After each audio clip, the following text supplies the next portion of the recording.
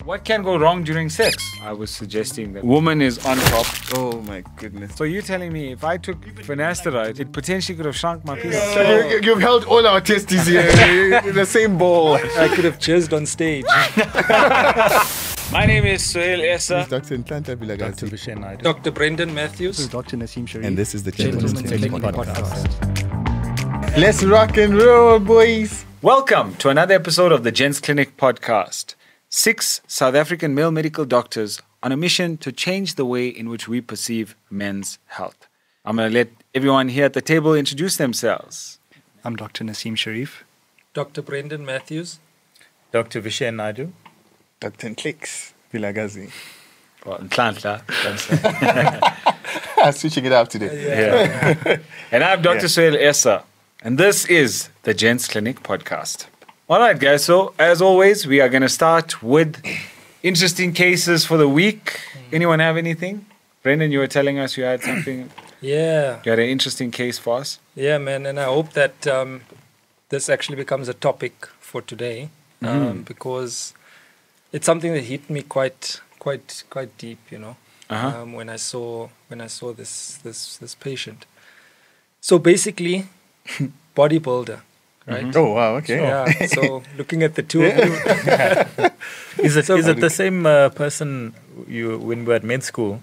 We had a brief discussion about. It's totally someone different. It seems like you always want to talk about this guy, Vish, but no. Let's leave it. So basically, he's a bodybuilder, you know, and I didn't actually have to ask him if he was a bodybuilder.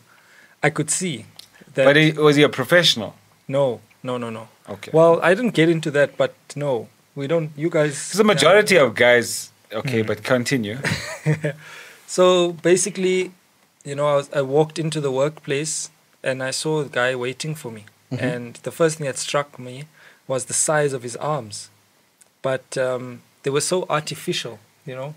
They were just like thin forearm, like mine, thin like mine, and massive bicep, and massive tricep. So did he just train arms? No.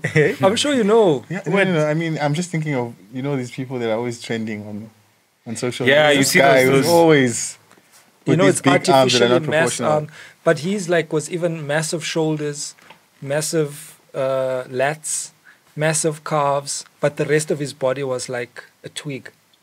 So you can just have that picture in your mind. Yeah.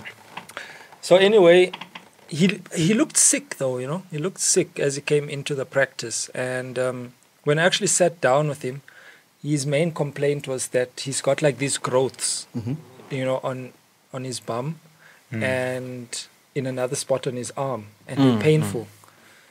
But, you know, to make a long story short, basically, he was using steroids, juice, you know. He was using steroids, Anabolic steroids. for 3 years. He had been using them for 3 years, non-stop.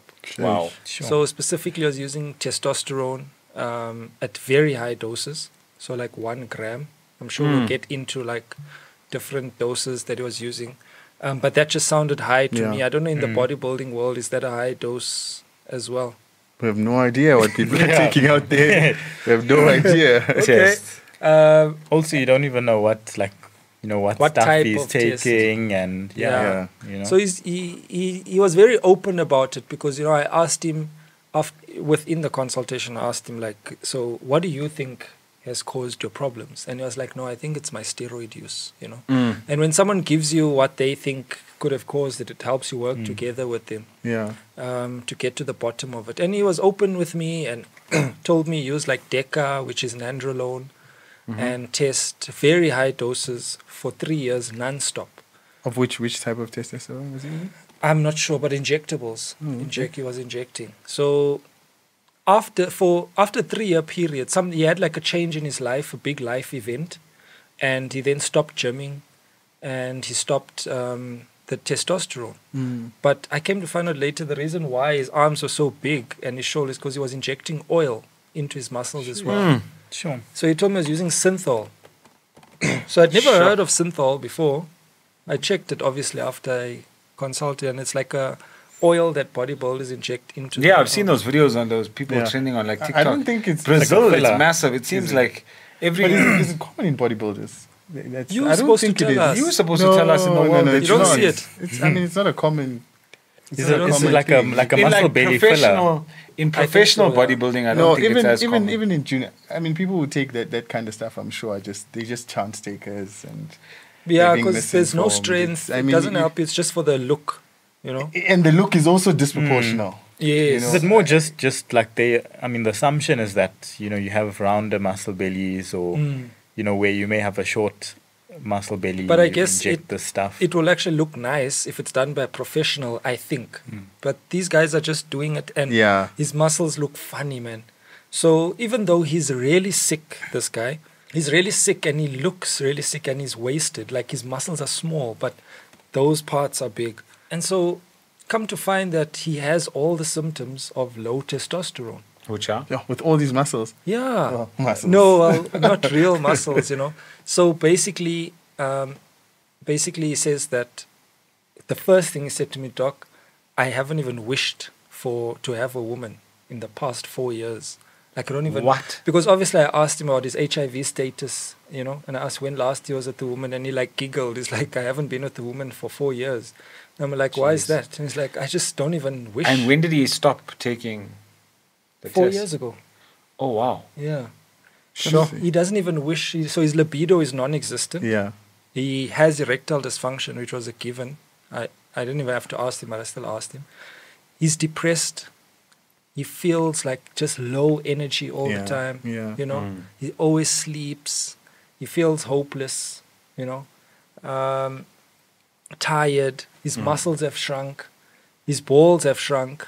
That's obviously as a consequence of the long-term use of testosterone.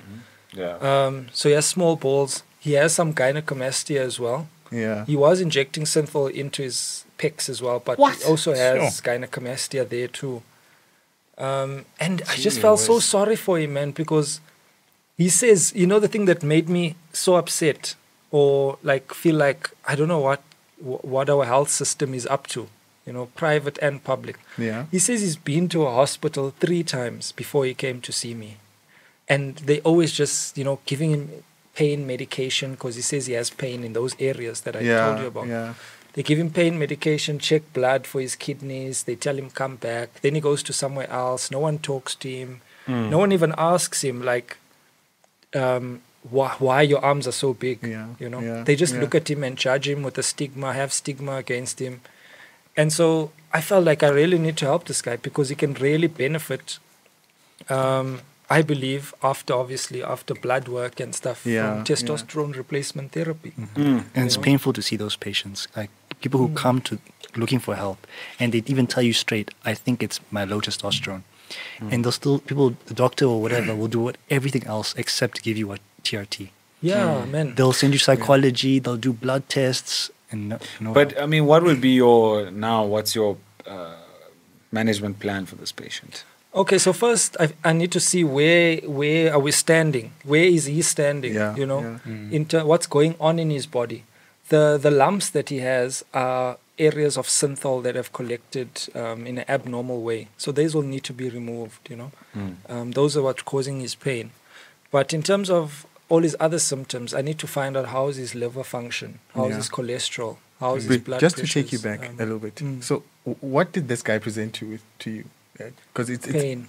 So he just had these pains. And the pain there, which I found out were from those lumps that was caused by the synthol and chronic injection at those lumps. So sort of like hematomas or organized abscesses. I'm not sure. For the people that are watching. Does he have kids?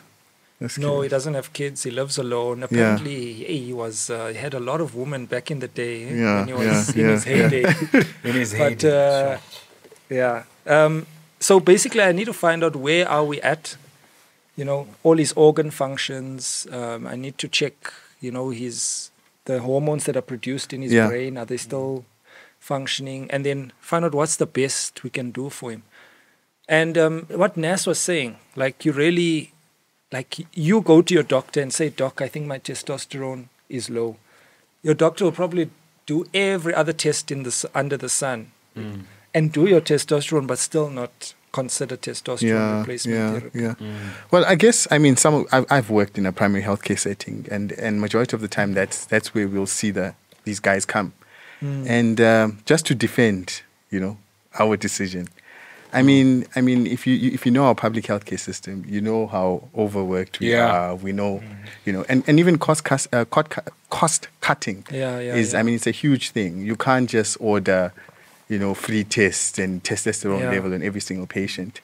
And it generally, like you're saying, there's quite a lot of psychosocial issues that are also involved, which means you need to spend more time with the patient. You need to, dig deep into the issues, which is something we don't. And then I suppose, we don't the have. other aspect of it is because we have a failing public health system. A lot of people, obviously, if they have the means, they will try and seek out help from private. Yeah. But with currently how our health, even our private healthcare system is set up, yes, you could potentially go directly to an endocrinologist. But then would you know you needed an endocrinologist? No. So you'd need to start off at a general practitioner. Clinic, How many general practitioners are going to look at a man like that and say, yeah, I think you should see an endocrinologist? Or would they just rather say, I can treat his pain, I can treat the symptoms he's presenting with, but not really, let's not get down to the root cause. Yeah. So this guy could end up spending like months on end, not getting the appropriate care that he needs. Or, there's an online platform I know about. This one. Where you can actually get. I want to counter what you said, right? Yeah. About how we've got long queues and whatever. This man he's got hypogonadism. His own testosterone is buggered, right? Because of his long-term use. Look at everything he's going through. And so many men out there are going through. They can't perform how they used to, whether it's sexually or physically. Energy is down. Cortisol is up. They just feel like they are not a man anymore. You understand? And what does that lead to? Depression, like he has. Suicide, suicide thoughts and so forth. So what makes someone who you're going to sit for 30 minutes and talk about their diabetes better than a man who comes with a serious problem of hypogonadism? Why is it that a man who comes with problems of manliness gets pushed aside? Why is that? I think the problem is not just testosterone or man-related issues. The problem is, all around. Whatever condition you come with, we tend to just try and. I mean, if I even know what problem you have, I just make sure I cover that little bit I have. Just check, is your sugar well controlled today, and if it is, I don't bother to ask how did you even get it so well controlled, because patients also know the tricks of the system. Patients will starve themselves a day and more so that the HCTs in the morning are low. And if you're not digging deep, you're not doing bloods and following up the HbA1c, it's easy for you to just repeat the script and send the patient away. But I think what I was trying to say is that, it's less time for the doctor, and because of the problems that we have. But you touched on something that's very important about the fact that you obviously concluded that this guy is hypogonad because he's been using testosterone for a long time and probably didn't worry about any post testosterone therapy to bring back his natural testosterone production. What are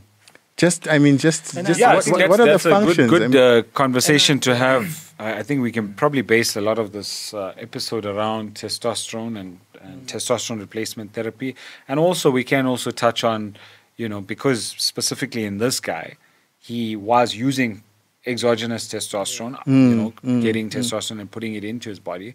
So what effect that has on the body? Using it, incorrectly at high doses. But do they know that? Does everyone who's using it know? Because I asked him, so do you know what testosterone actually does to the body? And he didn't know. So I think it's important for us first to talk about what does testosterone do to the body? What is actually its actual function?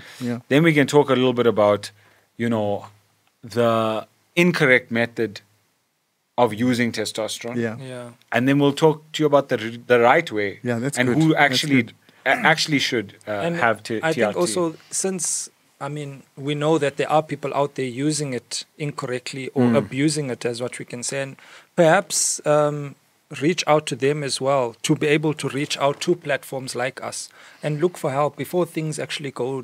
Yeah. So let's start, Nas. I think you being the quietest member currently on the table, I want you to tell us a little bit about testosterone and what it does in the body. Okay, and give us the history, the studies, the research that's been done on testosterone over time. Oh, poor Nas. Nas is the genius at the table. History. Okay, look. So, a human body, is heavily influenced by hormones, right? You can imagine like you can imagine building like a brick wall or something, right? Like a building, and you can build it; it'll stay as it is for a long time, right? But a body, a living organism is different. It's under an influence of, it needs to be constantly told what it needs to be doing, right? So hormones are there to tell the body what to do constantly. I can give you an estrogen hormone, right? And all of a sudden you start to develop breasts, you start to develop these different kind of things. And you can give a woman testosterone, and she can start to develop hair, she can start to develop an enlarged clitoris, these kind of different kind of things, right? So your body needs to be constantly told what kind of things it needs to, what it needs to be doing, right? So testosterone is like the male hormone, right? So it gives you a lot of sexual desire. It gives you muscle mass. It helps you with like your mood. A lot of it with your mood, right? Yeah. So if you have a deficiency in testosterone, which happens to us inevitably as we get older, you start to reduce those. Yeah. What do the studies show on that? I mean, I mentioned this so many times. I know you love it, so I want you to say it again. Many times. So you said there's libido, obviously, sexual desire. Ting. We'll have an image pop up here. Nas, you wanna go through the list again, and then in the edit, he's just gonna. So bone density. Okay. You said right, and you said something else. Bone density. You said muscle mass. Yeah. You said mood changes. Mood. Yeah. So mood changes. Libido. Yeah. And fertility. And also just development of your Guys, secondary sexual characteristics. Think about, we're all together at varsity, right? A guy at university who's 20 years old can wake up in the morning, or let's not even say wake up. You can study the night before, right? Sleep at 3 a.m. Yeah. Wake up at 6 a.m. Go and write your exam. Yeah. Get back from your exam. Change your clothes. Put on your soccer clothes, go and play a soccer match. Yeah. Get back from the soccer match, back into res, and shower, go to a party. Yeah, post-exam party. We had post-exam those party, that always happened. After Yeah. a soccer match, you go to a party. At 2, 3 a.m., you're still fresh. You can still get an erection. You can still have sex, right? You can go at 3 a.m. and have sex. Wake up in the morning. Oh, is this your routine? He's telling us about his own routine. Yeah, you know, all of us used Used to do that. Hey, I was in bed by 10. Guys, But we get your point. yes. And you wake up in the morning and go to the dining hall, have breakfast with everyone, and debrief about how your day was. So just so that the viewers at home understand, because now a lot of the people online and on social media, they're getting to know us a bit better, and a few people have actually asked how we know each other. So just so that you guys all know, we all basically lived together at Res, and we studied at the University of Wits. And so that's why this topic, this interesting story, may be relatable for those of you who've gone through the similar experience. Now you tell me someone at the age of 35, 40, 45 can still do that. Because literally you could sleep that morning after breakfast and wake up midday and repeat what you've done the previous day. And that is all probably testosterone. Do you think that it's all testosterone related though? I also feel like, now my knees click when I stand up. There's other things that have but also I think changed. testosterone is a large... testosterone. But age is definitely. And testosterone is a large impact of the description that I just gave. Is that not so? Now, Nas, then a question to follow on what he said. Do you think if somebody who had low test, or naturally low test, as you age, I start TRT. Do you think I'll be able to sleep at 3, wake up at You will be surprised. Yes, 100%. You think so? I think so. Okay. Yeah. So let's start there. What is TRT? No. We still have we've spoken about what is testosterone, Yeah. and we know now obviously what testosterone does. But let's talk a little bit about like the common symptoms that someone would come to us and tell us, hey, I've got this problem, I've got that problem. Okay, we mentioned this in the first episode, right? So, but it starts with vague symptoms and there's more serious ones. Okay. So you're starting to maybe feel tired, brain fog. There's constant fatigue, right? Muscle mass is decreasing, and then also even with external stimulus, like you're going to the gym or you're doing something, and even you're with losing muscle. Yes. Okay. And then also it starts to become a real serious problem once you start to have erectile dysfunction. That's when most people start to come and say, "I have an issue." Right? Yeah. Or low libido. And low libido. Okay. So those are the symptoms of low testosterone. So that's how. So anyone that's obviously don't wait until you've got no erection to come come and consult for this problem. I think is probably the takeaway point. But it can be as subtle as mood changes, huh? Yeah. Like just feeling low mood, depressed, don't know why. So, I've read about this. The fact that exercise, increase, especially, weight training, increases testosterone production, which is why I find that after an exercise, I'm so, I'm ready. I mean, if you guys saw this morning, I train in the morning and I'm just ready to tackle the day. And when I read that kind of, studies or information, I could relate to it, So I can attest that, with exercise, you're definitely going to increase the amount of testosterone you're producing. But have you had periods where you were like, okay, maybe you took a week off, for example, and you felt like, I'm feeling like I've got less energy. I don't have, I'm not sleeping well. Because sleep, they say testosterone, if you have low test, your sleep, you can have sleep disturbance. Yeah. No, I've never experienced that. So I guess I've just, for now, because we're still a bit young, so you have the the time to train and do all these things. But I'm sure with time I might reach that. Obviously, we can't see what's going on in the body unless we're drawing blood from you every hour. Yeah. But I think that when you in your early 30s, you feel okay. You're still young. You live a healthy lifestyle. But when you go to the gym in the morning and you come out feeling that high that you do, maybe your testosterone is peaking to what you were. So I when think you were there's 18 years old. a lot of hormones that get released, after a session. I don't think it's just testosterone. There's also endorphins. You feel good. I was listening. There's another podcast I listened to called the Huberman Lab. He's a neuroscientist. And he does a lot of interesting studies on dopamine and those types of things. And he said that one of, in life, you got to go through difficulty to actually feel naturally happy. So things like the way you can stimulate that is like exercise is one. You're putting a stress on the body, and through that stress, when you come out of that stress, your body naturally releases dopamine. Like, oh, well done, you got through that. Yeah. If you go through like a cold plunge, you're going into an ice bath or even a cold shower, that causes your body to be like in a stress mode. And once you've come out of that stress mode, your body's like, oh, we got through that. Let me give you some happy hormone. And so I think that exercise has many benefits. One of them is definitely test. I can study med school for 6 years over again just to walk in the Great Hall and get that graduation certificate. That was like testosterone, dopamine, adrenaline. Everything released at the same time. That was everything released at the same time. I could have jizzed on stage.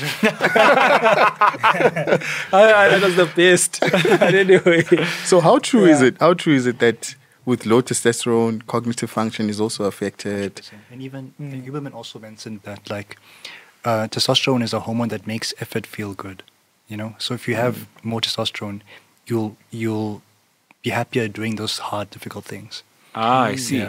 And I also think that exercise is like it's like a meme or something. People always say the first antidepressant you should take is go to the gym. If you're a man and if you feel low mood, just go to the gym. Just go to the gym. Exactly. No, I definitely think that it does have a mental effect apart from just the physical. You definitely have some mental effect. Those are signs of low testosterone. Yeah. Low testosterone. But you had touched on it, you had mentioned Yes, when, yes. when the way- Klantla was talking about testosterone and, when he gyms in the morning and this and that. Now, in terms of diagnosis, how do we diagnose low testosterone? Obviously, you can take blood tests. But I think maybe, Vish, you can talk a little bit about Yes, the peaks, the troughs. How does testosterone cycle during the day? Like, and at what point, when should we test? When should we not test? What's the optimal time for, if I think I have low test and you send me for blood test, when should I go and get tested? Okay, so again, with low testosterone, so as Nassim mentioned about clinical signs and symptoms. So again, we categorize them obviously clinically, mood disturbances, all of those type of things. So say you have now a high suspicion of testosterone deficiency. So you ideally want to do some blood work. Okay, and then, to diagnose basically hypogonadism, there's two different types. Okay, so you can have primary hypogonadism or secondary hypogonadism. Okay, we'll discuss that a bit later as well. So basically, when you want to obviously do your blood work, you're going to do your testosterone, you're going to do a sex hormone binding globulin. So basically, looking for your free testosterone, and if too much of testosterone is bound in the body, as well as your albumin, your normal CMP, like kidney function. But you're also going to do your luteinizing hormone and follicle stimulating hormone as well. Okay, so apart from that as well, we'll also talk about diabetes and basically other medical conditions that's aiding in hypogonadism. So you also do your HbA1c, your lipid profile. Okay, so basically for cholesterol, yeah. These can all contribute to vascular problems. Yeah. So essentially, diagnosing on blood work. So if you have, your main thing you're going to be looking for is your testosterone level. So ideally, there's a certain time in the day which you want to check your testosterone level. So cyclically, normally your testosterone is higher in the morning and lower at night. Okay, so you'd encourage the person to get their blood work tested in the morning up till around 11 a.m. Anything afterwards, you'd advise them rather to just get it tested the next day. If they happen to test maybe let's say later in the day and you want to track their levels, would you suggest, okay, on the next time you're also going to test at that time? So let's say 12 to 1 o'clock they decide to go and test. Now you're like, okay, let's do some intervention. And then next time you test, you're going to also test at that time? Or? So the thing is, I think, look, you don't get an accurate representation because you also have different pulsatilities throughout the day of your testosterone release. So I would suggest, they get tested during the right times. So you see what, their basically the higher level would be, the peak and the troughs rather. So first, you'd obviously look at your testosterone level, if it's low. So obviously with age, there's different levels of what's considered low. Okay, and then I think we'll go through that a bit later. We just obviously we'll check those values. Okay, guys, I know this is a bit of a sidetrack. Yeah. But I've been asked multiple times. So I'll see someone, and this patient will say to me, "Doc, I think I need TRT." And I ask, "Okay, why? What's the problem?" And they say, back in, like Brie was saying, when I was 21, I used to go 5 rounds. Now I only go 3 rounds. Do you think testosterone levels actually play a role in that?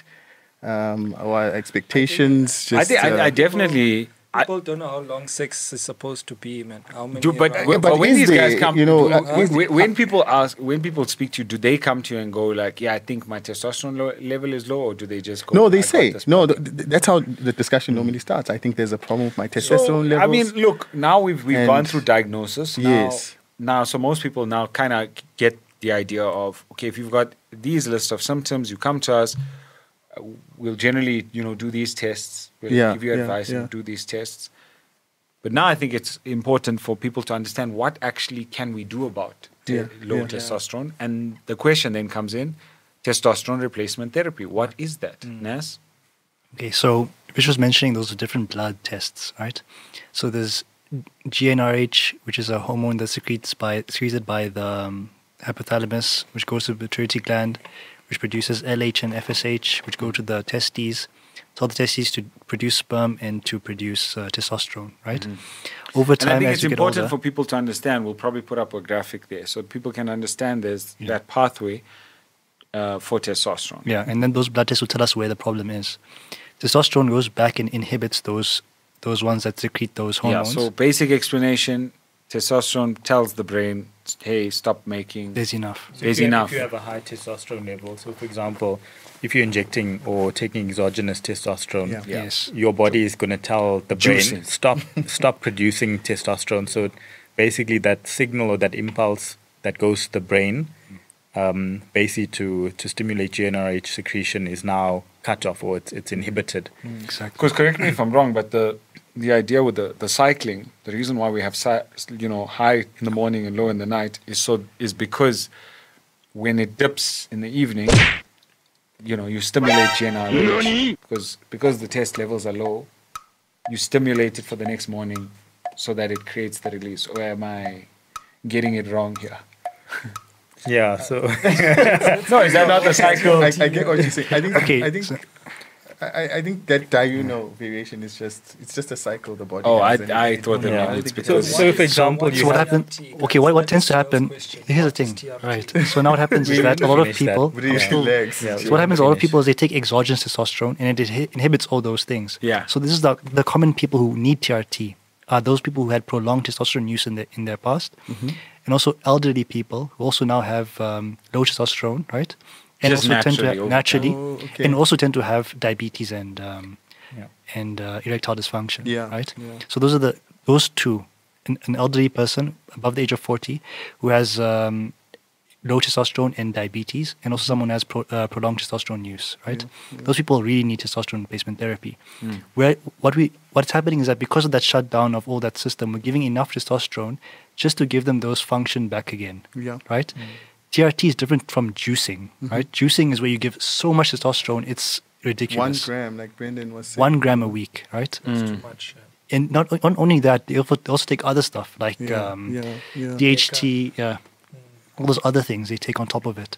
We're giving just enough that it shouldn't really be. It should be thought of as a replacement for the natural testosterone that existed before, right? Yeah. So basically, we're taking your testosterone level from what it is to back what it should to be. normal. Yeah, Yeah. to Back normal to levels. normal, Yeah. Back to normal. But again, with that being said, with the pathway you've mentioned, so as we were mentioning, primary and secondary hypogonadism. So essentially, primary would be the problem is at the testes. Yeah. Okay, so either problems like testicular tumor or infections or certain conditions which may predispose you to having a testicular problem, or like orchitis or mumps orchitis. That's something we see very commonly in the casualty.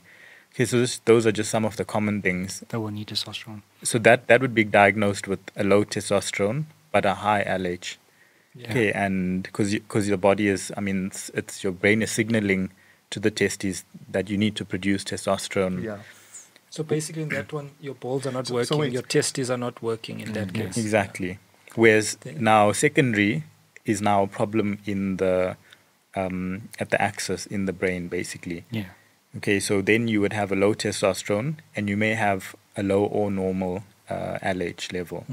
So there's different kinds of testosterone replacement therapy. So just some of like the secondary hypogonadism causes as well are more systemic causes. So in those cases of primary and secondary hypogonadism, they definitely need TRT. Yes. Uh-huh. We first need to mention lifestyle modification, right?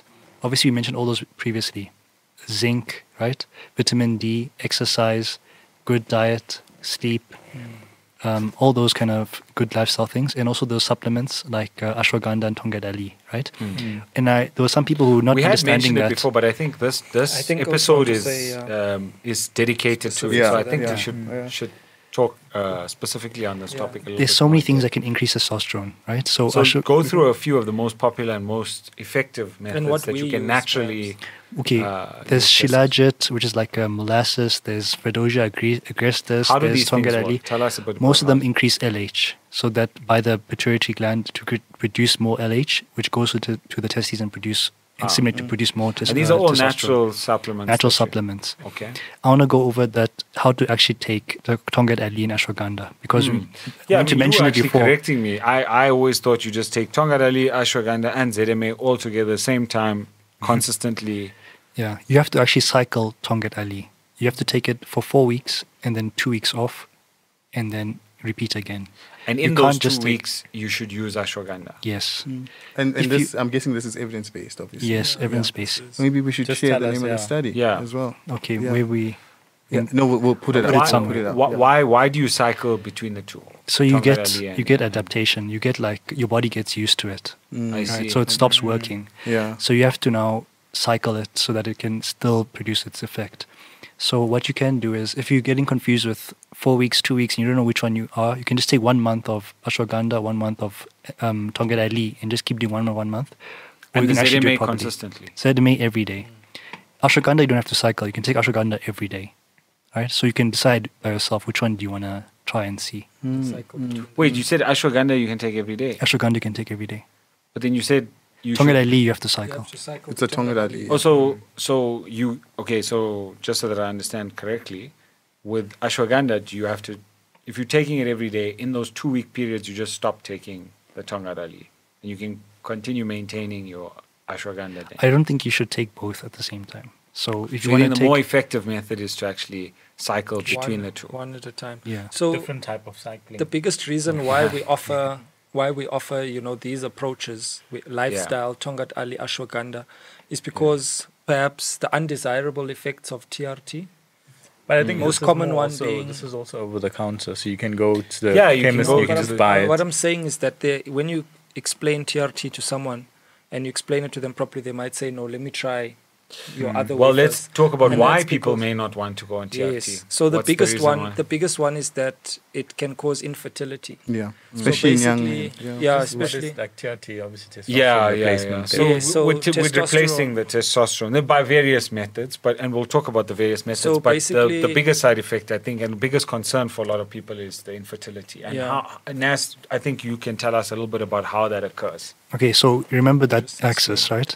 So testosterone, excess, more testosterone will go back to the LH and inhibit LH secretion. And LH is the one that goes to the testes and tells it to produce sperm and Yes. also testosterone. Yeah. Yeah. So if you have less LH because of the excess testosterone, you can have less spermatogenesis, and then that's where you get that reduced infertility. Yeah. see. But if you're doing prolonged excess testosterone like juicing, that will shut down the whole system, and your testes start to atrophy, right? Yeah, yeah. As long as you don't get testicular atrophy, you should maintain your fertility, right? So that when you stop testosterone replacement therapy, then you can maybe go back and be fertile again. Yeah. I But see. if your testes have already shrunk, then So there's a how big do people problem. know what like fertility is? Like how would you know? You can do sperm. Well, obviously, before analysis. you do those Just tests, you're not going mention to rush to definition. go do those Yeah. tests. And before you're gonna The do definition. the testosterone, you're gonna. Say I mean, definition. do you want children? Yeah, So yeah. still It's a want to it's a have big children. question. So, for example, I had a consultation with someone today, and it was a follow-up consultation, and I got his test levels back, and I said to him, before we go down this path of TRT, do you want to have children or not? Obviously, more elderly men over the age of 40, 50s, now they've had enough children in their life, but they are feeling the symptoms. And they're like, I don't care whether I don't have children anymore. It's not going to change my life. I just want to feel better. But for a younger, late mid-30s, maybe early 30s, in some of the 20s, cases, I mean, some of even these kids in 20s, their 20s sometimes. are taking They TRT. want to still have children. And then the options for TRT obviously become a little bit more limited. We have to try certain things so that we don't block that natural pathway. Yeah. And I mean, I think we've covered some of the natural ways or the general measures in order to increase your natural testosterone production, the exercising, So yeah, I think weight loss, etc. I think it's important that people understand, what are the options for TRT, and what can we offer? What can any doctor offer you? Okay, most commonly we do injections, right? It's In history, or you're talking about us? us. Us. Us. The most Like, most common is available injections. and safest studied is injections. Injections. Yeah. Oral? What has anybody done? So there's a lot of new evidence coming out that oral is safe, but we don't use oral yet. There's also sublingual, which absorbs under your tongue. There's patches as well. Yeah, there's patches. There's ones that you can put under your skin. Those people who inject insulin for diabetes, put subcutaneous. So there's a lot of ways, and they all have their benefits. Okay, so let's just discuss a bit of the So the pros most and common cons. one that everyone knows, the injection. The con is that you're going to inject yourself every 2 weeks or every week, depending on what's best for you. Maybe even once a month, but we need to know what's best for you. We like 2 weeks or 1 week.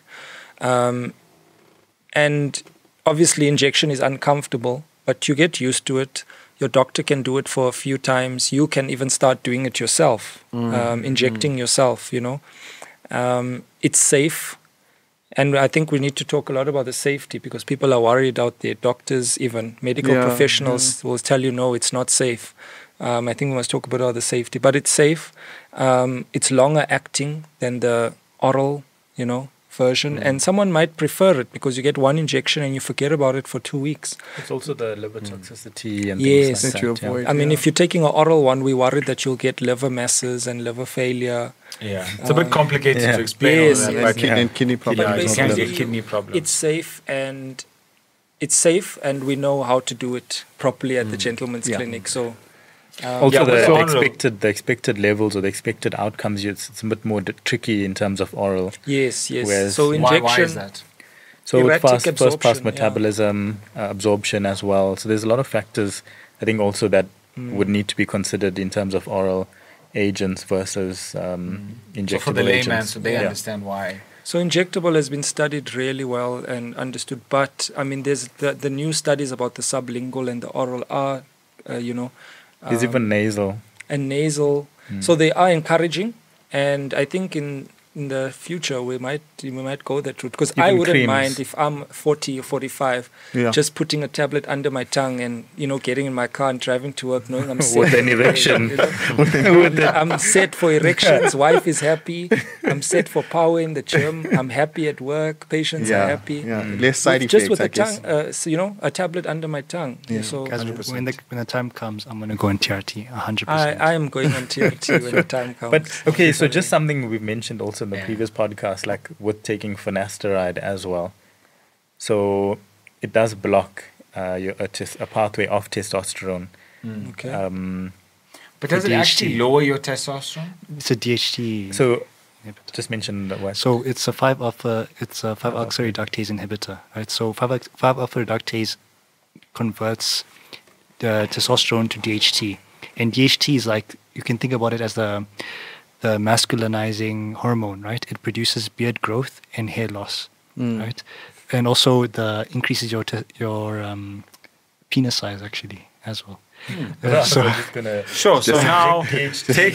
Let's be sipping on DHT. So now we're on DHT. it's a big one. DHT. Yeah. But now what happens when you... Whoa. Can I Hold just on. ask you? DHT causes increase in beard growth, Yeah. hair loss, Yes. and penis size length. Yes.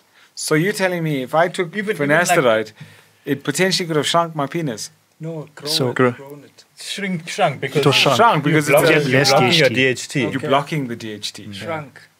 Okay, Sure. no, I don't know. No, so I guess there's probably a time for all of this. I mean, your penis is not growing your entire life. Yeah. Yeah. So I mean, if you were taking it...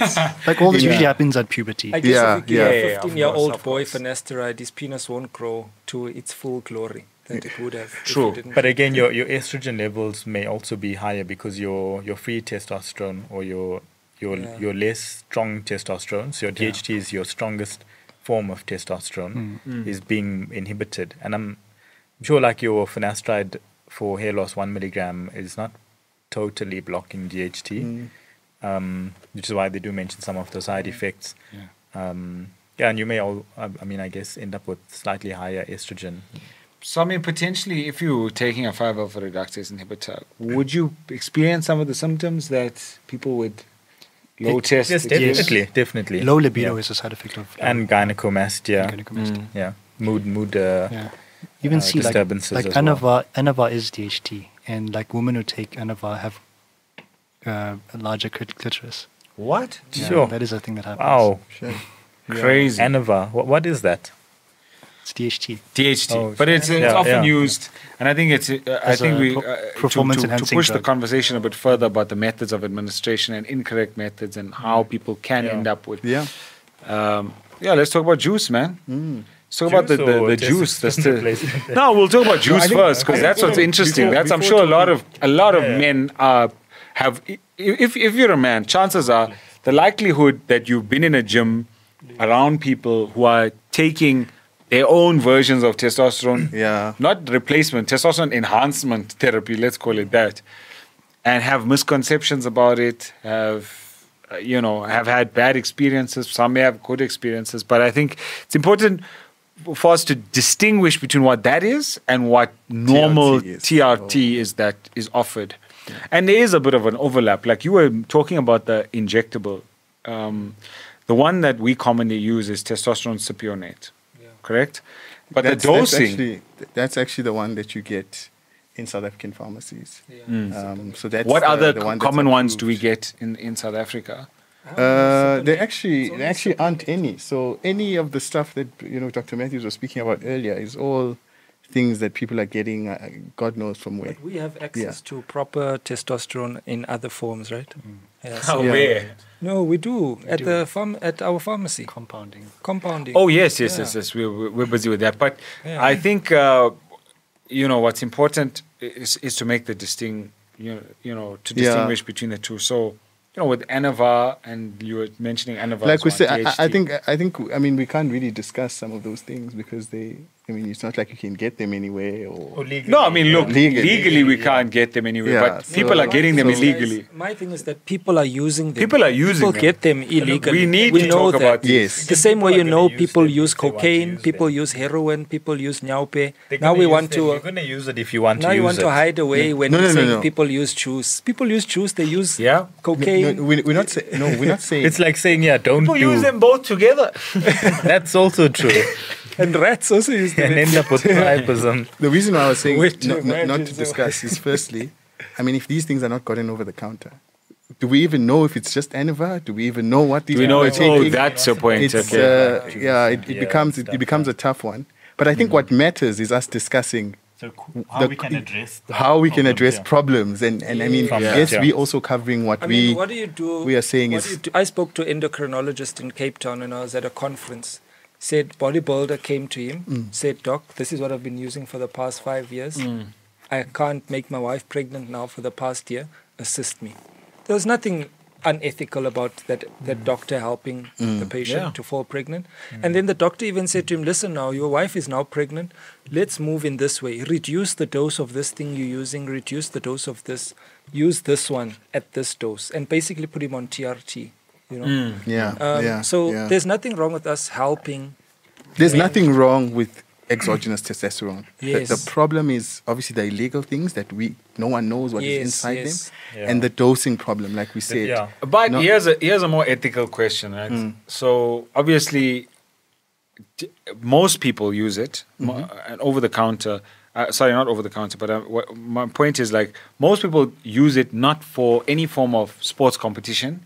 They don't use it for bodybuilding. They don't use it because they're a professional soccer player, rugby player, whatever. Same like my patient, just used it for his own Yeah. aesthetics. For own Just to look enhancement. nice. Yeah. So it's not so the ethical question then comes in is what are you aiding? What are you what are you aiding and abetting here? Are you aiding a guy who just wants to look better in life? What should we as healthcare professionals do? Should we say, hey, listen, I don't think it's a good idea if you're just doing this to look good? For TRT or for No, not for TRT, because TRT, in order for us to give you TRT, your levels have to be low. It's unethical for me to prescribe you testosterone if I know that... If your levels are not low. Yeah, if you've got a normal level but you're depressed, am I going to give you TRT? No. But now here's If you've got bone pains, for example, and your testosterone are normal, am I going to give you TRT? Am I going to even offer you TRT? There actually are studies that show that, don't forget, when they say normal or that normal range, that's normal for, obviously, that study population. And most of these TRT studies are actually quite low on small numbers of patients. Of course. So you might find someone sitting on 500, whatever. Nanomoles, I think it's nanomoles. Nanomoles per deciliter. Is it nanograms per deciliter? Whatever it is, Yeah, mg. So sitting on 500, but having concentration problems, memory issues, muscle loss, depressed, low testosterone, low libido. Is fine. And when you shoot him to 800. So basically what I'm trying to say is that I think there shouldn't be, yes, that's a guideline that we obviously use because there's protocols that support this. But I mean, everything needs to be individualized. I mean, if someone is coming to you like Brandon's patient, telling you, Doc, I'm struggling to have kids. I'm doing it, and you do the bloods and you find that he's sitting on 550. What do? Do you then say, ethically, I'm not allowed to treat you? Yeah. So I think it's just a True. guide. I mean, and then that big question comes in. So symptoms, are we treating the symptoms? Are we treating, how do we clinically diagnose, and what are we going to use to as a measure to treat again, them? I think it's the aim of it is the symptoms. So if someone has on biochemically, so on blood results, low testosterone, but they have no symptoms, are you going to treat them? Yeah, no. So you aiding everything else, right? So, sure. Thyroid. But say they have no symptoms. You've just a patient say just said, 50 years old. You've test. done their blood test and you see that he has low testosterone, but he's happy with his life. So in a patient like that, in a patient like that who's just come for a regular checkup, just says, "Hey doc, I just want to get my bloods done. I'm 50 years old. I feel like everything is fine. I've got no issues." But then you do the bloods and it comes back showing low. Maybe then you probe a bit more. Hey, are you not sleeping? You may find Or something. I think you can even probe before you take the blood, and then you don't even have to take the blood. I suppose. There's no need. I suppose.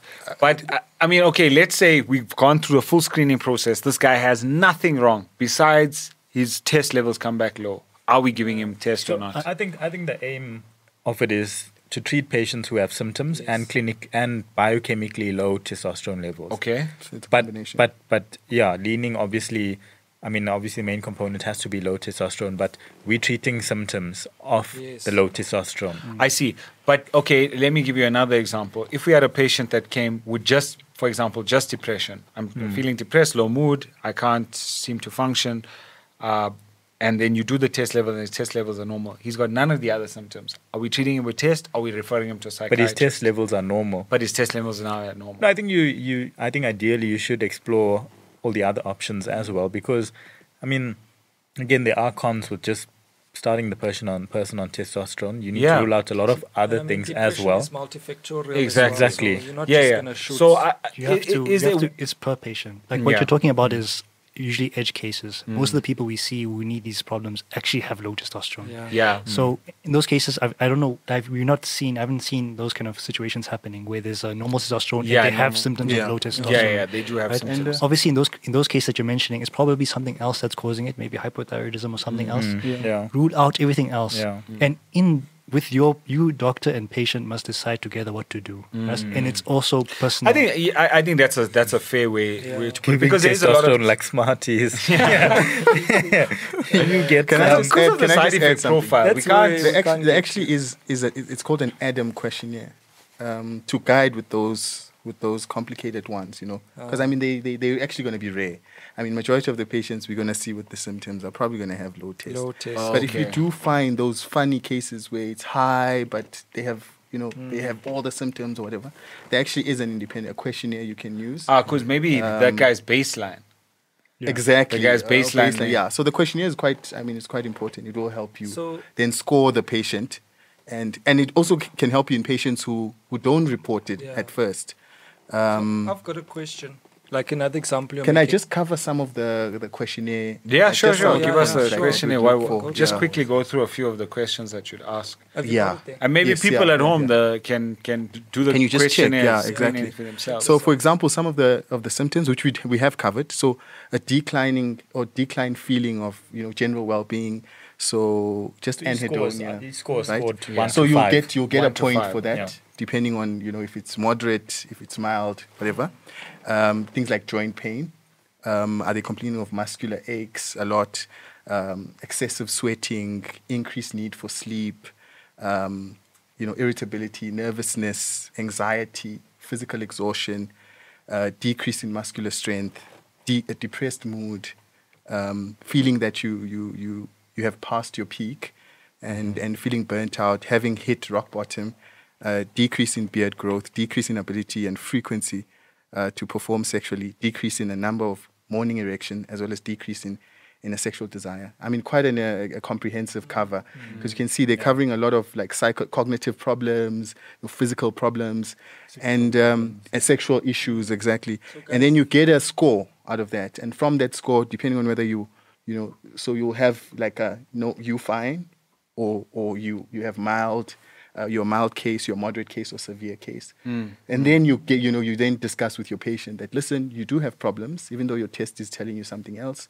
But it's quite mild at the moment. Should we wait maybe a year or more? Or even like less invasive, like lifestyle modifications, things, to naturally stimulate. Guys, this is something that I want to check up on. Let's say, I mean, you guys are in the gym. Maybe this has happened to you before, maybe it hasn't. Someone comes to you, a patient comes to us and says, listen, doctor, on Gents Clinic. Someone comes to you and says, Dr. Essa, I'm in the gym. I use juice. Please help me do it safely. That's a tough one. That's a tough one. I mean, ethically, and that's kind of the question I was getting around, somebody who's saying... No, I mean, I get that a lot. Yeah, that's what I'm saying. Yeah. So maybe you can tell... I get that question all the time. So, I mean, the first thing I do, above everything, I'm a medical professional. So, I mean, I signed a Hippocratic Oath to always do no harm, So, I know from my training that the side effects of this medication, which normally outweigh whatever they want to get. So I try my level best to first outline, because people are going to take it, whether I say it or not. Yes. Actually, if you're going to start off, which is what I've learned and also, I think it's important to mention that people coming up to you in the gym and asking you, that's not the correct way.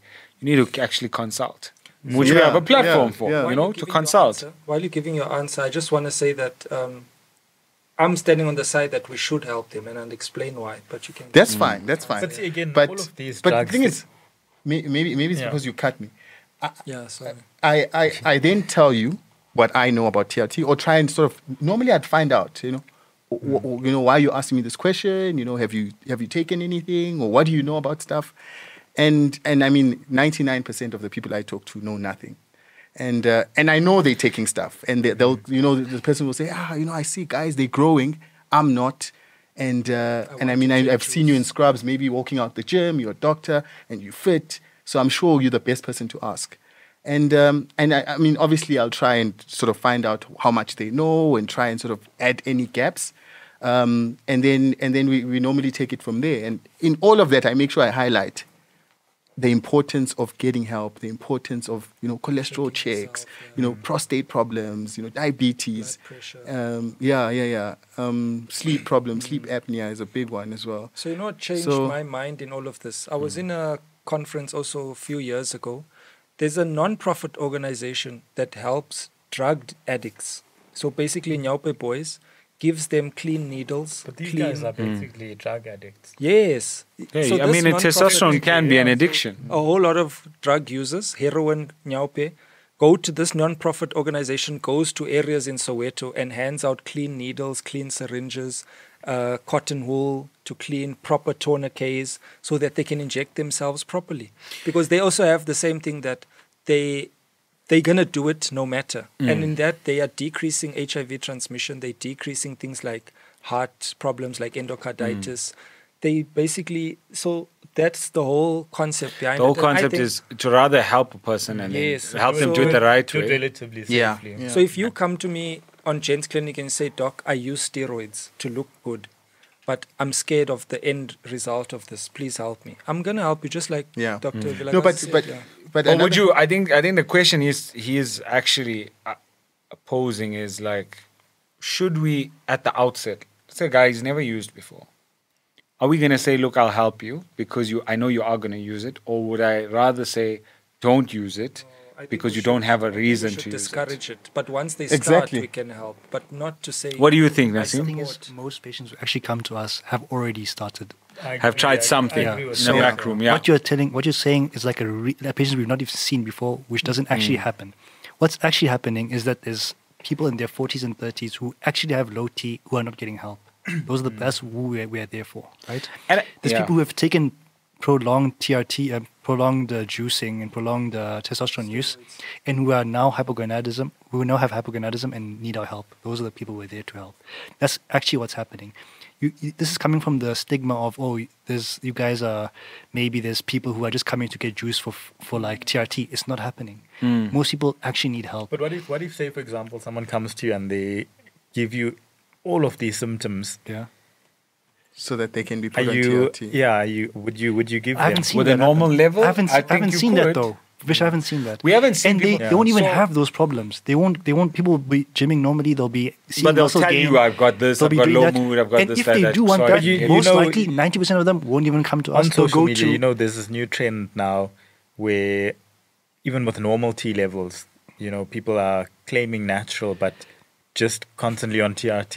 Okay, but And it's true. Have you guys not seen on Instagram and TikTok and Everybody's and ready. YouTube? Everyone's natural, but But on they- TRT, they're not on Also, they're on going to a gear. They're not professional. on gear, but they're on So they TRT. start On nagging. TRT. So you take like superhuman or super like normal like really high levels of TRT. So you have super levels of testosterone. Like, that's the thing. But it's- We aren't going. Advish, we aren't going super physiological. Yeah, we're not. We're not going super physiological. So Sure. Yeah, so our aim, obviously, and I think the aim of most medical professionals with TRT is to keep your levels within the normal range. So higher than what it is to get you to possibly even the higher upper limit of normal, where you're not experiencing the side effects. But when the guys go and juice, they want levels. So, the range now that we use is about 300 to 600. These guys are like sitting in 900,000 levels and persistently at that level. 1,500. Yeah, Really? high things. Wow. Yeah.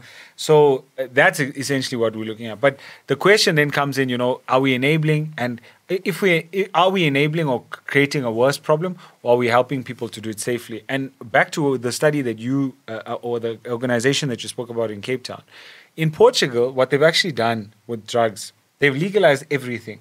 You can get anything you want, steroids. You can get. I think in India as well, Sure. you can get steroids. No. No. I know Swaziland. But you probably can. You probably can. I mean, Yeah. everywhere you can get steroids. You but can get all these things. in everywhere. Portugal, they fully legalized it, and the rationale for doing that is so they've legalized everything. So everything is available, and everything there's no taboo around it. They found that a lot of the time, these types of whether it's steroids, whether it's recreational drugs, they found that people will seek these things out because there's a little bit of a taboo. I'm doing something naughty. But when it's actually that taboo is taken off, when nobody thinks of it as something that's the secret and we can't do this, we're not supposed to. It's like, bro, everybody's doing You're it. jumping through hoops to get a certain thing. Yeah. So there's one. So that's the first reason. The second reason is just like that organization, they give free needles, whatever. And what they found is when the people are coming for their needles, a lot of these people want help, but they don't know how to find it. Now, the Nyabe boy that's sitting in the street corner, he can't find help, and there's no way he's getting to a doctor that's going to help him. Now, every month he comes for a needle, and there's a doctor or a nurse. When he signs for it, they have to do a counseling session. So in that session, they say, listen, do you want to stop? We've got a center. And they've actually found that there's a decrease in number of addicts in the country because of that. So including that, over a 5-year period, they found an actual reduction because now all those previous drug users are now not sitting in a park getting high by themselves. They're coming there every month. And so every month, there's always a chance I can get better. I can improve. Okay, let me of the 10 people that come, if you're getting one that's going into rehab, you're good. Yeah. So I think in the same way, I think it applies in this situation. If you're getting a large proportion of people that are coming to us for help or saying, I'm going to use this thing, and you say, well, look, we can help you optimize. So we're not going to blast you with testosterone and get you in the 1,000 levels, 1,500. Let's see if we push your levels to upper limit of normal, so where you're not experiencing high symptoms. I know about this. Isn't there like you got to cycle the stuff? Right now, obviously, we don't really cycle We don't TRT. know about the cycling, but We don't when really, you're but like when they're juicing, then they blast their levels to 1,005. Cycle. So okay, let's say for example, a guy comes, he's done 2 months, 3 months of this. What's your or not of TRT? He's been blasting. He's been hitting his levels. So in what the I thousands. wanted to come on the safety how are thing. we going to recorrect that? Like, what's the stepwise process? Because he's obviously messed up that Yeah. axis we spoke about. How are we going to counteract that? Can I just mention on the safety part? Because I just think guys who are using steroids would come to us and think, yeah, I'm going to do it safe with the doctor. Yes, we can guide you on those things that we can prevent. But there are things that we don't even know you have or can't prevent. We don't know if your heart arteries are going to spasm and you get a heart attack. Exactly. Or if you're going to have sudden cardiac death and your heart just stops and you collapse. Because of the hyperviscosity. Exactly. So we don't know if your arteries are... And your lipid profile. Your what you're lipid profile. predisposed to. So we can give you medication to reduce your blood pressure, your cholesterol, but we can't stop your arteries from expanding and getting like aortic rupture, where the large vessel of your heart ruptures and you bleed out to death. So there are certain things that we just won't be able to help you with. These things are dangerous possible outcomes that you may be predisposed to. But we can help you with those things that we can control. So there's no safe. So like talking about just like realigning the hormone profile, how would you start? Like, where would you start? So, I mean, the best thing would obviously to make sure that the patient stops, right? So that's the first one. And assessing for withdrawal. Because like any drug, there's withdrawal. So if you're gonna what would they generally experience if they're going through testosterone withdrawal? I mean, like normal withdrawal. I mean, depending on like Brandon's person. I mean, that person was taking a gram a week. Yeah, a gram. I mean, that person was superhuman, right? So whatever he was taking it for, he'll start noticing a huge dip in that. For example, let's say this guy used to, take it just to lift, 500 kilograms of. He's going to have problems with all of that stuff. He's going to have problems with sleep. He's going to have stress. He's going to have, insomnia, like I said. So you first assess for that. Are there any withdrawal symptoms? And if there are withdrawal symptoms, then you can't just chop it. Then you have to work with them and taper it down. The reason why the patient would have presented though is because they would have stopped the stuff and now are experiencing those side effects. So there's ways also, we spoke about using medication that stimulates LH to make your testes produce its own testosterone again, since you're no longer putting testosterone into your buttock or into your arm. So trying to get your own body to make its own testosterone. But is there a point where your body will just shut down? You spoke about when your testicles shrink, because this patient I saw, his testicles actually had shrunk. And even shrinking. I mean, how do we send patients for an ultrasound? No, he will tell you. I mean, you can even feel this is not a normal size. So when you examine testes, but what's the normal size? Fish, what I'm trying to ask. I mean, I know personally when I examine testes, I just have this, because you do it all the time. There's no way. What you going to hold your own? You've held all our testes here in the same ball. So I guess it's like okay. So let Vish tell us about testicular size. Just quickly tell us a little bit, because different things can affect obviously size, varicose, COs, previous infections. But if the guy says to you, "My testicles have shrunken," that's so again, it's that's subjective. What were they before? Has it shrunk from before till now? Or were they always like this? But again, like radiologically. I mean, clinically you could have obviously, but radiologically on an ultrasound. I mean, if a guy says to you, I've been using a gram a week for 3 years non-stop, and he says, now my testicles have shrunk, obviously as a doctor, you put the two together. Of course. You don't need to. Of course. The reason why I'm asking about this, it's because, I mean, everyone says this, your testicles will shrink. Yeah. But then, I mean, have you never asked yourself, yes, testicles shrink. I mean, I might think my testicles have shrunk, or you might think your testicles have shrunk. Do they shrink normally? No. Do they actually... when they shrink, do we have numbers? Do we send these patients for ultrasound? There is volume, isn't there? Aren't there better ways of checking? Ultrasound. Yeah. You can measure. But I think those beads. But I'm sure measuring test levels and just seeing that. Yeah. I mean, So again, you can dipped. have like smaller testes or something, but normal testosterone levels, for example. So you may have someone who has like large testes, but it's not producing. My testes have halved in size. Because guys, you all know as you're sitting here, you know how big your balls are. No, but So if tomorrow you wake up and your balls are half the size and flakes, you're gonna know that my balls have shrunk. Another one. So and obviously these are both must shrink at So the same time. it's not just that. It's not like one. What if one shrinks and the other stays the It's same? not just. It's also the consistency and yeah. That So changes. if you have like large testes but they're soft, it also means that also a problem. there's also a problem. Wait, but is that something that TRT may do to you? Or not TRT, but like obviously high, super. So even other basically or like poorly functioning testicles, so like testicular failure almost. You can have patients who have other medical comorbidities, diabetes, metabolic syndrome. There are other things like HIV, TB, and stuff in which scenario you may have testicular failure. So it's not just obviously volume, but also like the consistency. Yeah. Yeah. No, I mean that's interesting. So just quickly, You may have someone where you feel like a large testicle, but it could be hydrocele as well. So, it's cancer, hard You know what's interesting? But the same guy, that's a valid point actually, because you said he's obviously been injecting so often. That's something that can actually happen. So I think it's wise that you did obviously do a scrotal examination. See, and I'm not just playing with patients' balls. Yeah, I'm doing proper Guys, things. just one last question. So if you see a 26-year-old gent who says, listen, I've made up my mind, I don't want kids, can you guys give me TRT as a preventative measure? I'm married, I can't use condoms in my marriage. So, I heard you guys in your podcast saying that DHT blocks this, LH blocked.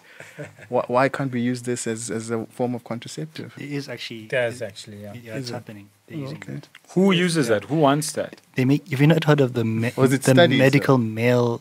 It is, yeah. Castration? No, Not castration. the male. What do you call it? Male contraceptive pill. Oh, is it just testosterone? It's basically testosterone. Yeah.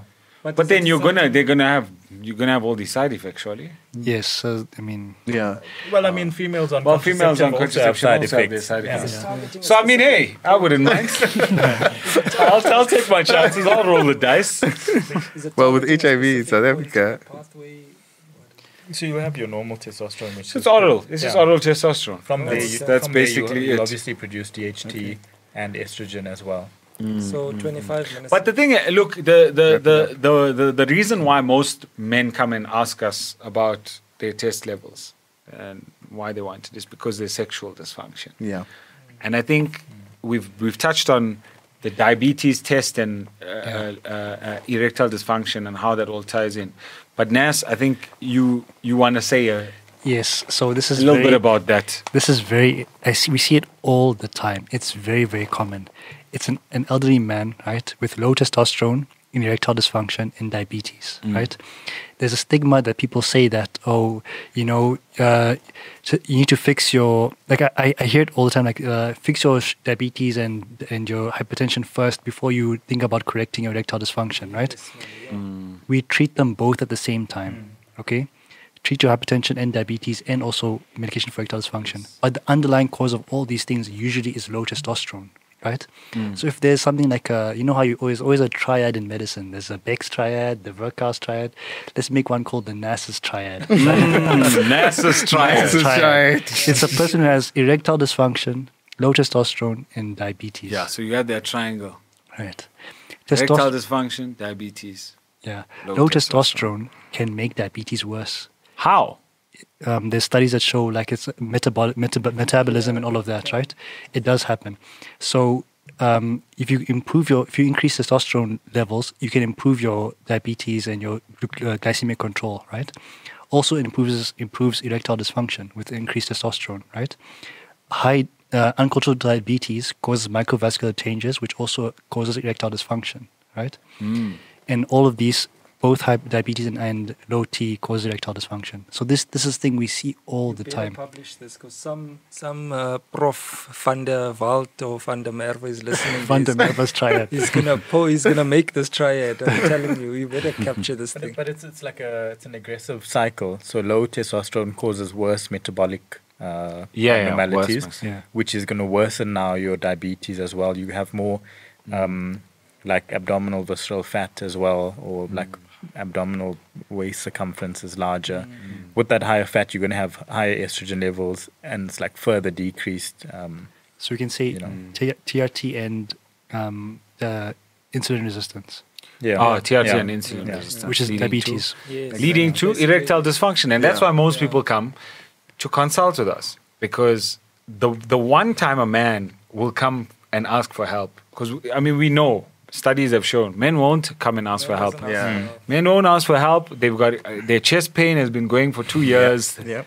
The moment they can't get it up, the moment they cannot last The long, manhood is challenged. then they come to us. And then they come to us and then they start asking like ridiculous things, you know? And I don't think that the general, like, I don't think men and people in general understand how sex works. Because guys will come and they're like, you know, I used to last 5 rounds now. No, not I used to last 5 rounds. I can never. I can't do 5 rounds. Yeah. I want to do 5 rounds. Yeah. How can you guys help me? What can you guys assist me with? So I think the mechanism of sex is important. We need to discuss what is sex? How does one person and another person get together and do this deed? Wait, what are you asking now? How do you chow? No, man. Look, we know. You find What is in chow? Brendan's case, you have to write an exam, play a soccer match, go to a party, find someone, and then do the deed. But I think it's important for us to touch on what's the mechanism of sex. I think a besides- man and a woman, they've gotten together, we've met in the club, they're now together, or it's your wife, preferably, and then you get together, and now what happens, Nas? This is actually not taught at all. I don't know where you guys are supposed to learn this is how this thing happens. This is not LO or whatever. But like No, it took us 6 It's supposed to be years for in parents. medical school.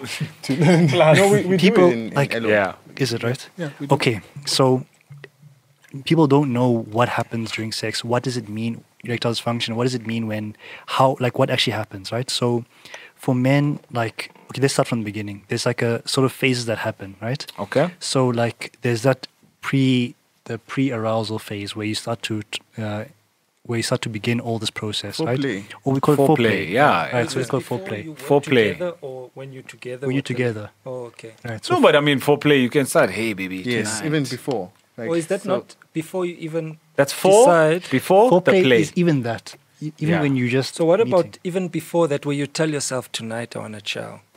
That's men's foreplay then. You're telling yourself that. Yes, that's getting yourself ready. Self- Yeah, but foreplay. that's still also all it's the same foreplay. thing. From Look, the in your beginning. mind, From but the obviously, beginning. like even for a woman, like telling a woman, hey, this is what I want to do to you, and Yeah. what's this? Or even A thinking woman in your reading a mind. book can be foreplay. Reading an erotic book, watching erotic movies, whatever. For So- women and men, yeah. it's very different. Yeah. But and it's far more on the female side. Foreplay is far more for the woman than it is for the man. A man doesn't need as much. Yeah. So we're now building arousal as foreplay. Then it starts to build and build and build, right? And now we start to have intercourse, right? So this is But when, wait, before you intercourse, during the foreplay, at what point should a man expect that he's going to get an erection? And what happens to the woman during the foreplay? so like it happens, isn't it like a I think sort of meme? I think this is testosterone dependent as well. Because when you're a kid, you have an erection when you're just thinking. I Whoa, want to kid. chow. Whoa, when you're kid. just talking No, to a when you're girl, a you get an teenager, erection. Yes, when you're a yes. teenager, you just think in your head, I'm gonna chow tonight. Yeah. As it You're when? crying. As a teenager. Huh? But then you have men who only Sure. get an erection just before they're about to have actual Yeah. penetrative sex. So I think it definitely varies for Yeah. everyone. So it There's varies. no, It varies. but There's I no mean, in straight general, cuts. obviously, you should get an erection during foreplay. I mean, in our So- 20s, and if you say to me, like, I was about to have intercourse and I was still not hard, I mean, I'll look at you funny, man. You know? In our Like, what are you saying? Like, What what are are you you talking saying? about? Exactly. Yeah. For example, what if you actually just were not attracted to the woman? Okay, I mean, that's also another thing. Yeah. It's never stopped you, Bri. It's- Has it ever stopped? So no, guys, yes, you're getting distracted here. So yes, so it's there's a build-up of pre-phase. arousal. like- Yeah, Okay. it's a build-up of arousal, and Build-up at of some point you arousal. should get an erection. Yes. Okay, yeah. And that's the spectrum that happens when you get the erection, Let's right? allow Ness to explain. Watch this. Okay. Not talk. Gabby is not going to So- watch this one. I'm telling you, man. That's how I'm trying to guys, to the you story. guys are clown. Okay, Okay, the different of phases, basically, Wait, but like it's look at the important. rates. We need, people at home need to know. If I don't get erection at this point, is it a problem? Yes, you Actually, should get yes. in foreplay. Yes. You should get in erection But at at some the point. beginning. But again, Like- physiologically, I mean, it can be that it's normal with a certain person and not with another Yes, person. so that's So there's But you should get in psychosocial- erection there's before the intercourse, like, because there are some guys who are like, no, I try to put it in when I'm flaccid, and I'm like, yo, man, that's not gonna work. So think about it as building arousal, right? If you put it in before you fully aroused, then it's not going to be a proper, not a proper time to put it in, right? Or like even for a woman. So let's say like women need more foreplay. Have you heard about? Yes, of right? course, yeah. So you can't just put it in early, right? So you have to get to a certain point of arousal before you have intercourse. Right? And also just touch on why is that women need that extra foreplay. I think they're just more emotional. It's like Gents Clinic will get a woman to address these issues. Let's just talk As we're about just it. Okay, weak. fine. Carry on. So We're just weak people. we're building arousal, right? And we get to the point where we're sufficiently aroused enough to have a maintain an erection, and also she's wet enough or But to, Yes, lubricated to enough. achieve- Use the to medical to terms, achieve okay? And maintain an erection is testosterone dependent as well. Okay, apart from vascular as well, it's also dependent on On your testosterone. it's much Yeah. easier when you're younger, and then it gets worse as you get older, Yeah. So it just goes downhill. downhill. So we get to the point of where sufficiently aroused, right? Then you have actual intercourse, right? Intercourse, you increase the arousal to a higher rate than foreplay, right? So we can talk about which are the erogenous zones, right? So let's say for a woman it would be like her breasts, her neck, her thighs, right? These are all things you must be stimulating to increase arousal, right? A lot of guys I found out don't know what is clitoris. Do you guys know what the clitoris is? Well, before you talk about the clitoris, because it's a gentleman's clinic, where's the man's erogenous zones? Be honest. Again, I'm gonna say. Be honest, Les. think it's Again, I'm basically- gonna say it's testosterone dependent. When you're in your late teens, 20s, you don't need to be touched anyway. Yeah. You are just ready. Yes, of Just course. exactly, yeah. Of course, of course. Just a thought. As age goes and testosterone declines and life happens, and you get also tolerance to these things. What do you mean? What do you mean tolerance? Tolerance to sex. To the To a person or to To a sex? Okay, I don't want to Tolerance open to another. persons. I don't want to open another can of worms, but Mr. Kuchner himself. All right, but look, you need to. So if things are not if things may need to be like spiced up or something, Yeah, you is gotta- that what you're just trying to Okay, say? but a man's, where's sufficient the to man's say- erogenous zones? Men- Because let me I tell you don't- something. In med school, they taught us that a man's G spot is No, in. no. That's a his- lie. That's a we lie. It's don't not? engage those It's not. things. Okay? For men, it's tip of penis up to the base of penis. It's penis. It's just penis. There's no And prostate, nothing. No. Not prostate. Prostate is not a. So not the No thing where you pelvic stick floor a finger in and stimulation. tickle in the front. Because Yeah, that's what I've pelvic heard. floor. Okay. But Actually, I think if you move, you see, once you start getting perineum, Yeah. then Sure. there's something wrong now. that's You're starting to trauma, get stimulation beyond. But that there's also part. like even the Okay. scrotum. The scrotum, there's also erogenous zones. No, but guys, but homosexual guys will also tell you that they do get pleasure from prostate and perineum and those. But I think it's areas. also just the nerve endings around the anus. Yeah, Yes, that's most yes, likely. Yes, tell the us, nerve Fish. endings Where's the that I nerve know of, endings? This what about like even the scrotum? The scrotum is a sensitive part. It's the skin, basically. Yeah. So the same as nipple, there's also has nerve endings. The anus has nerve endings. So whether that's designed, created, developed, or evolved to be a sexual erogenous zone, we not to say. Culturally and historically, that's not an erogenous zone. Yeah. But people would differ. Yeah, I think it's I very understand subjective. people, yeah. It is, It's you know, very yeah. subjective. For every man is different, but essentially it's just the genitalia Yeah. for us. Yeah. Yeah. Effectively, right? Okay. In women, it's all those places. Okay, continue. So now we're aroused, we're ready. We are aroused, and then okay, so then we get to the point of arousal, intercourse, right? And you keep building that arousal until you reach the point of the climax of orgasm, right? What? You keep building arousal. Wait, What happened? without any... No, just continue. Continue. Continue, Yeah. continue. Yeah. Stimulation. With stimulation, you get to the point of climax, right? And that's when So do all of these erogenous areas need to be stimulated, or is it one, or is it two, or is it there? Can I So obviously- does it have to be a necessary? Yeah. So like for women, it's mostly clitoris, right, or in the vaginal, right? Clitoris, what is that? Yeah. Wow. Most of us have no idea what No, I that think thing it's true is. that You'll be lots of men surprised, don't 100%. know. No, I No, agree. it's I true. agree. It is So that's actually what I'm true. saying. Lots of men That's don't important, know. like as part of because we're talking about how we. Some women actually also don't know that in the vagina there's a vagina and there's a urethra Yes. and a there's a clitoris. You'd be surprised. Some nurses don't know how to put a catheter in those things because they don't know that there's two different things Yeah, that yeah, exist. it's shocking. But So I mean, it's not. It's very common that even women don't understand the anatomy. So Nas, what is the clitoris? So there's labia, right? Yeah, that's Those are the lips. the lips, right? In between the lips at the Literal top. translation. Yes. Yeah, and at the top edge, right? Yeah. There's going to be like a bean-shaped thing. Yeah. That is clitoris. It looks like one of those boxing. Is that what flicking the bean means? Yeah. Hey? That yes. You don't. Flicking the No, I don't. But I don't do that. No. Not beating the meat, okay, flicking so, the bean. so you said Flicking the bean, You said you reached the peak, and They then say DJ. Yeah. So okay, we mentioned how to get there, right? So there's most women actually get stimulation from the clitoris, right? So guys don't know where that is. Women never get orgasm. They don't know what they never Yeah. satisfied, right? So try and stimulate that as much as possible, right? And then if you Prior But to. wait, not as no, much but as can No, we this just is- can we address more of the mainly? Because then we can get a woman to tell us. You know, Yeah, maybe about you this. need- Yeah, Yeah, we we'll actually talk need a lot more about that. Should But we- yes, we- it is important. I think we can even do a poll on our site, if the viewers want to see Yeah, Yaki yeah, appear tell us next more, on our you know, we can get a podcast. sexologist. Yeah, we can get a lady to come in. but and there's a talk saying that about you don't ask a fisherman you don't ask the fish how to catch fish. You ask the fisherman. What if the fishermen don't know what the fish looks like? What if the fisherman is not actually catching fish? Blind.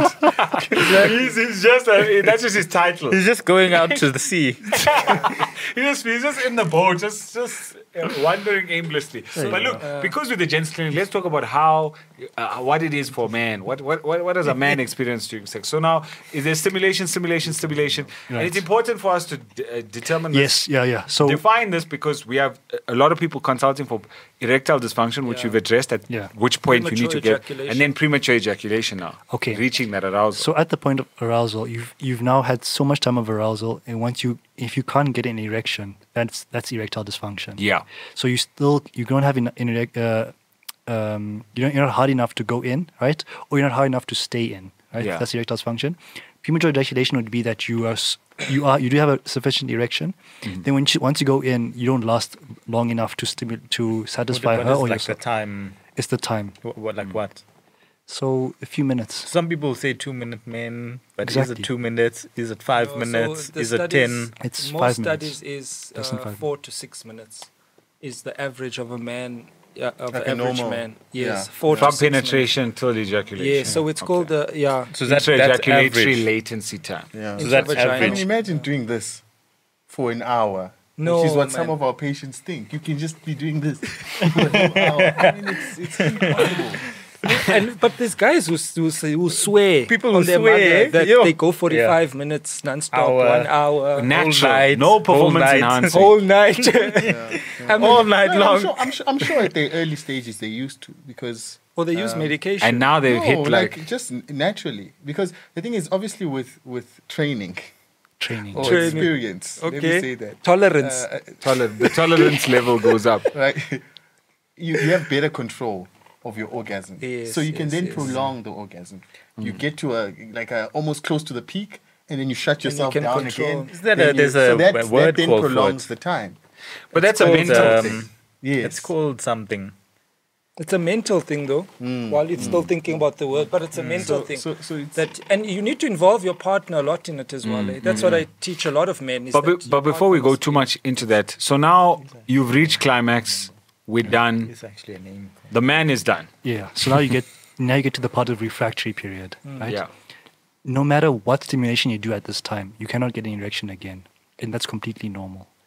You physically cannot have an erection. So this period lasts it depends on your age. So it can be 30 minutes when you're younger, and it can go hours, maybe even to another day for Testosterone dependent. testosterone dependent refractory period. People think that, like I've seen this happens, like patients will come and say, I last one round, right? Then I have this period where I can't get erection again. I have erectile dysfunction. That's not erectile dysfunction. Yeah.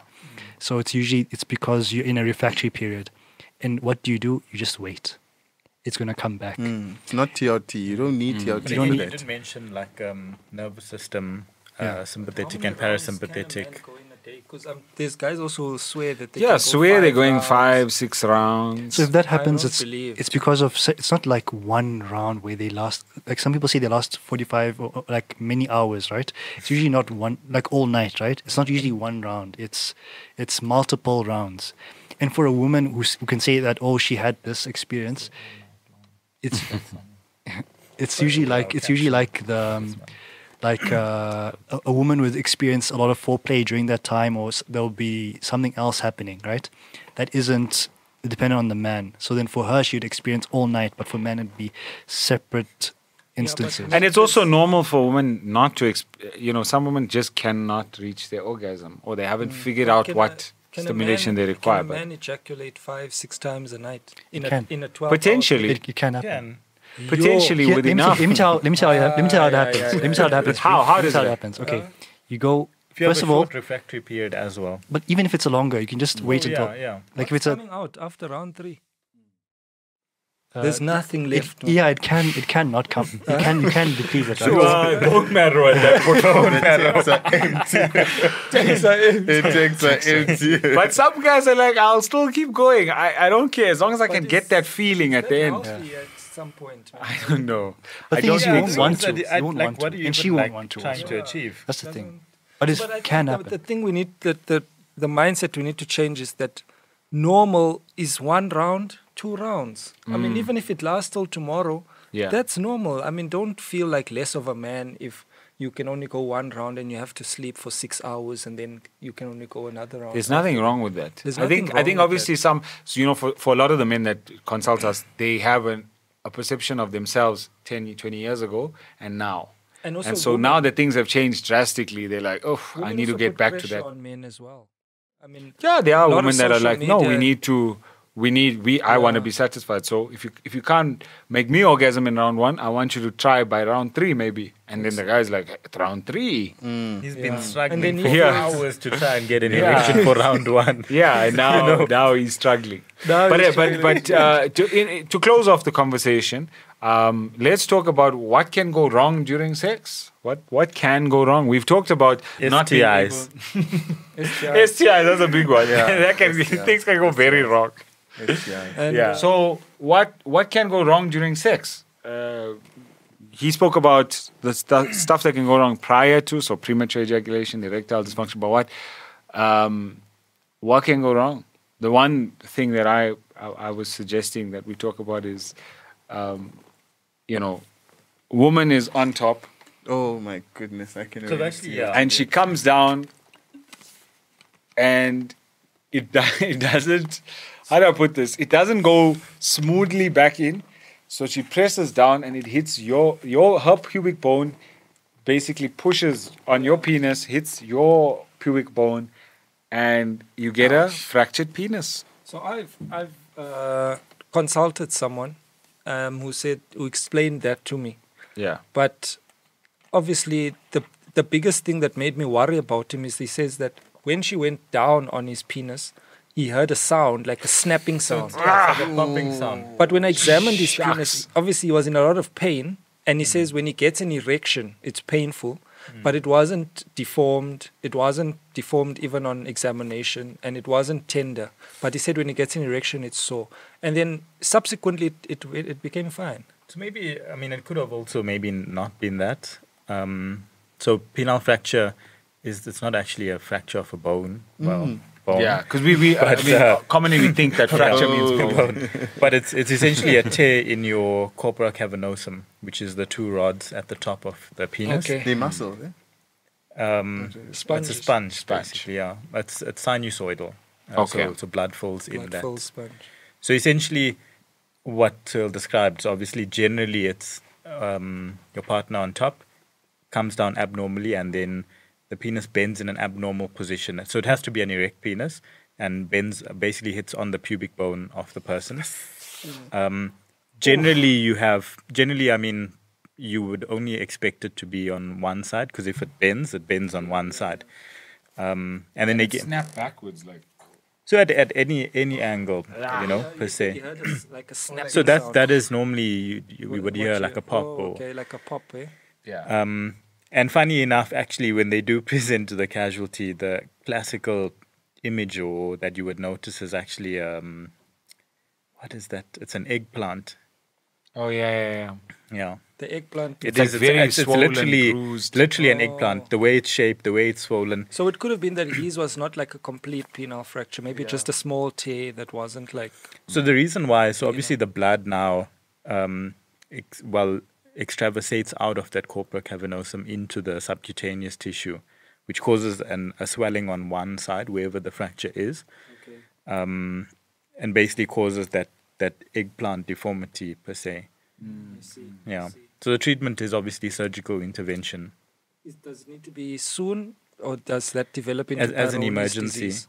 Okay. So if you don't, the thing is, I mean, the blood will continuously just leak out. You wouldn't be able to get an erection. So think of it as like, So if like you got aroused, you just get. so think of it as like for example, like a tear in like a balloon or something. So as the blood goes in, it just leaks out, Obviously, it could be over time, maybe if you don't have an erection, the tissues could heal with fibrosis and things like that. But again, as if you obviously go into theatre for repair, you can end up with Peyronie's. If you hear a snapping sound during sex, go straight to the emergency. Straight to the casualty. Now, what other things can go wrong during sex? So I once saw a guy who said he basically presented and said to me that he's noticed that he's now developed these funny little sort of sores on his penis, and obviously, I mean, I thought it's probably a sexually transmitted infection. But then when I investigated further, I found out that this guy's had these for a long time. They've been treated before. Unfortunately, I mean, he was educated enough to tell me what they gave. So I knew they covered for a sexually transmitted infection. But he still had them. Yeah, he was like, they don't change size. They're just there. And I don't know what's going on. Are these warts? I mean, can that be something you get post-coital? What are these things? It's like these, I mean, there's a term for it. What's the term? What was like that, small Nas? pimples. Papules. Papules. Penile Papules. papules. Penile Pearly papules. penile papules. Pearly penile papules. Pearly penile papules. Where do you find them? On the head. On the head of on the glands on the edge. Pearly penile Penile papules. Yes. Yeah, Those we'll are put an normal. image up Yes, here. yeah, Pearly yeah. penile papules. Those are normal. Yeah. And those are just normal. They're normal. They're not Yeah. actually Just something sexual. off note as well that you mentioned post-coital, or obviously during intercourse. Things that can obviously happen acutely or at the time can be a tear in the frenulum or a tear in the foreskin. Yeah. So You if, tear your foreskin. so These are obviously for Frenulum. our Frenulum. uncircumcised brothers Yes, out which there. we don't know about. We don't know these those problems. problems. Yeah, but tell us. so yeah, I mean, I have seen people who, they give you the history and this is what happened. And, if things were too rough or, if they have a tight foreskin per se, and, at another situation, they may, they can be at risk for phimosis or paraphimosis as well. And if the foreskin gets retracted back very traumatically, it can cause a tear. Generally at the frenulum, which is basically at the ventral aspect, so at the bottom part. So it's the attachment of the foreskin to the glands. Yeah. At the urethra side. Yeah, on that note. Yeah, on that note, I think we've covered enough on what can go wrong and what can go right during sex. We've touched on low testosterone. We've touched on juicing and how we can help you do it in a more safer manner without you damaging yourself irreparably. We've shared some of our own experiences. And that's what we like to do here at the Gents Clinic podcast. So thank you for joining us for another episode of the Gents Clinic podcast. I'm Dr. Sohail Essa. Dr. Brendan Matthews signing out. Dr. Naseem Sharif. Dr. Nhlanhla Vilakazi. Dr. Vishay Naidu. And that's been our episode. Thank you for joining us for another episode of the Gents Clinic podcast. See you guys next week.